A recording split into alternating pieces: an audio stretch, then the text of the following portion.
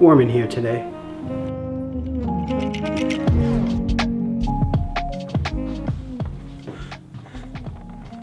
To my dearest YouTube friends, that's you.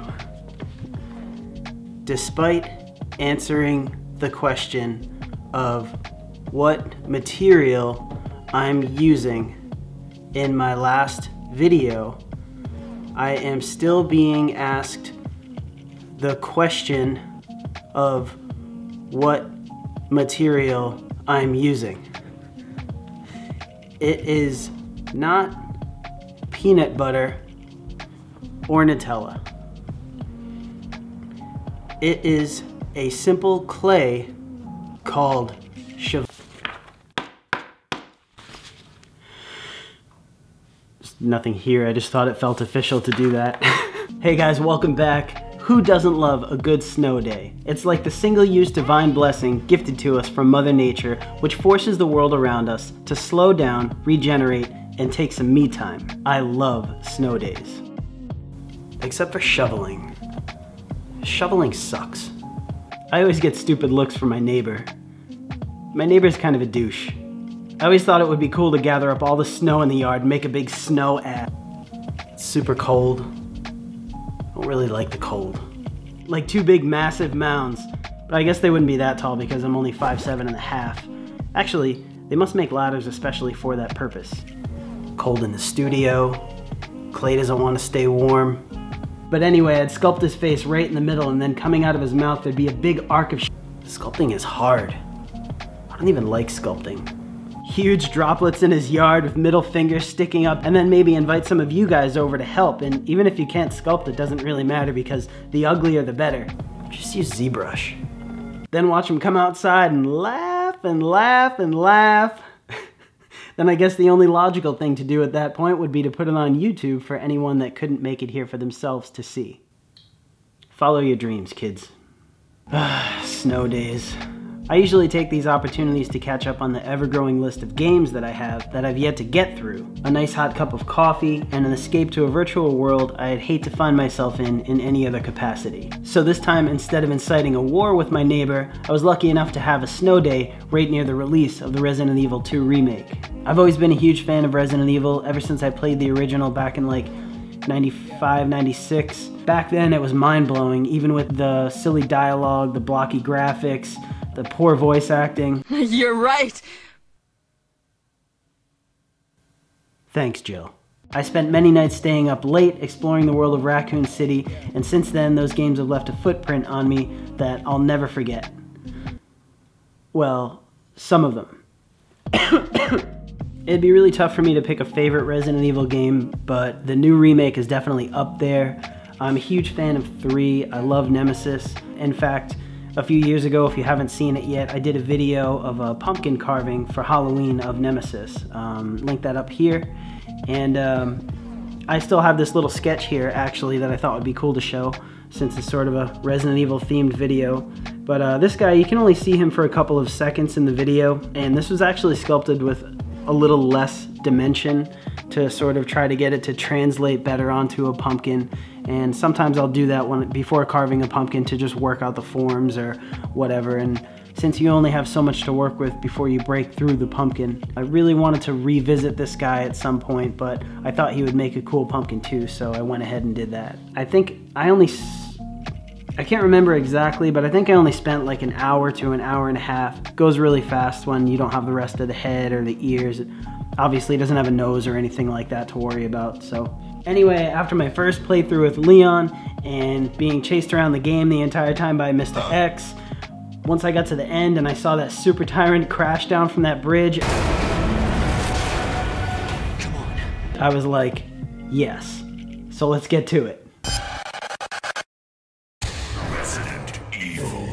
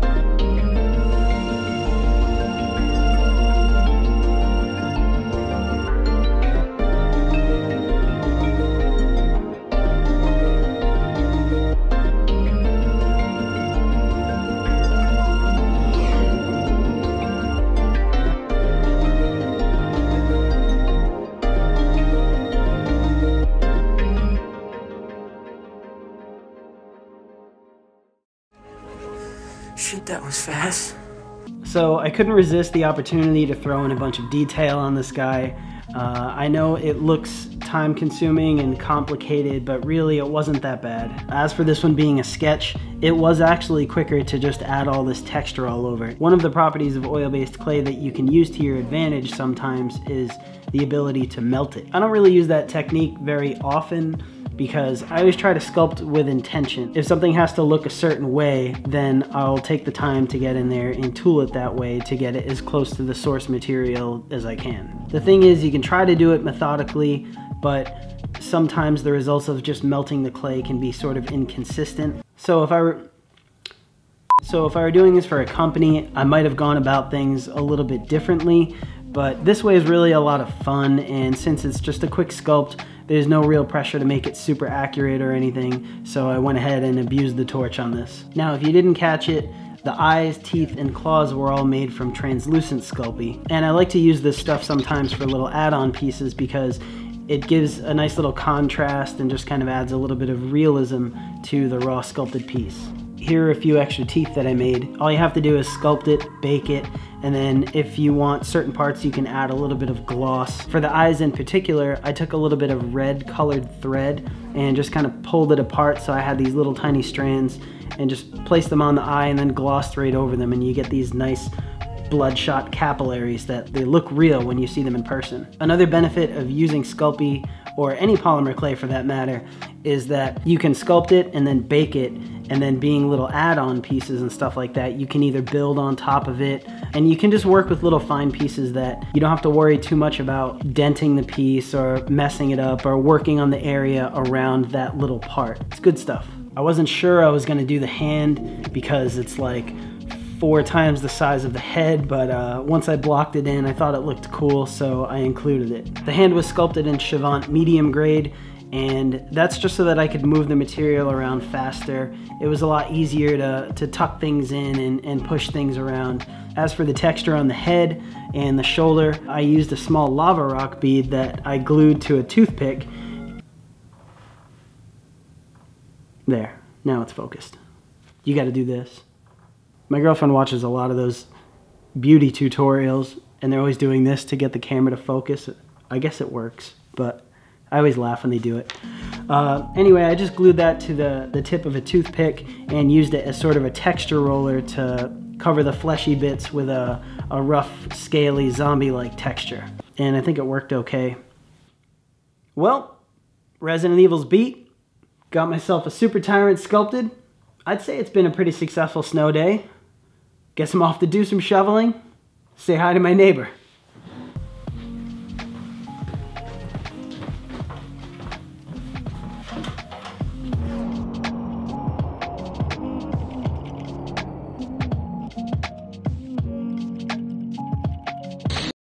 Hey guys, before you go, don't forget to subscribe and hit the notification. Hope this is not Chris's blood.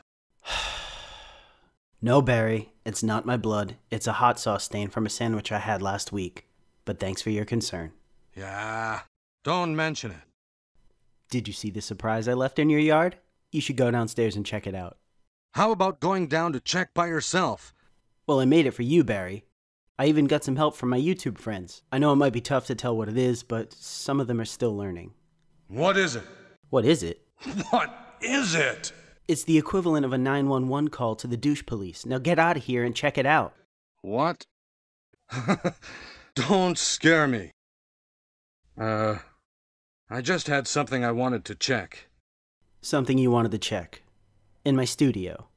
And what would that be? The sandwich. The sandwich? The sandwich is gone, dude. I told you I ate it last week. Actually, I didn't even eat all of it. The restaurant put sun-dried tomatoes on it, and it just ruined the whole thing. I threw it out. What the hell? What a monster. What a monster. I can't believe... What the hell? What? I don't know what to tell you, man. I'm not into sun-dried tomatoes. Perhaps that was the most important part. Look, B, I don't have time for this right now. I'm trying to make a video here, and you just come up in my studio, and you keep touching stuff and zooming around here like some sort of drugged-up squirrel, and then you... Watch out for that garbage door chute, it's wide open! Then... Are you alright? I'm really embarrassed. Yeah, Me too. Whoa! This hall is dangerous. Wait, I found something. I have a rope here. Barry, you can just walk out the... Grab the rope! No! Damn you! Barry, quit screwing around and get out of there. There must be a back door somewhere. Just open the hatch and come back up the stairs. Yeah.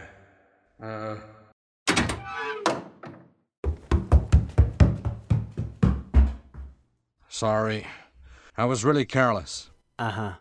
Listen, why don't you just go stand over there in the soldiers area while I finish this video? I'm gonna stay in the soldiers area and take a look around. Fine. Now where are we? We? Well, you're in the soldiers area, buddy. Also known as my cat's litter box. Does it work?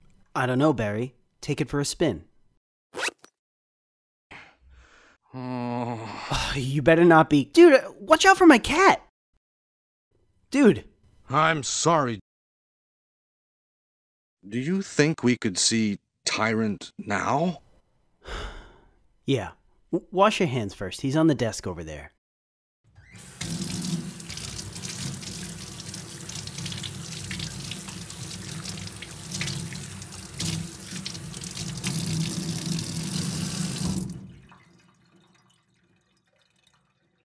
Look at this. Look at this. Just take a look at this. Oh my God. Thanks, man. It's not that good. It's just a quick sculpt. It's not even painted or anything. It looks like he was killed by a crow or something. Yeah, a crow, Barry. A crow killed the tyrant. Yeah, I think I'm getting old. Me too, Barry. Me too. Don't be angry. Ready to go? Yeah. Let's get out of here. Oh, and you're probably going to want to grab that shovel over there.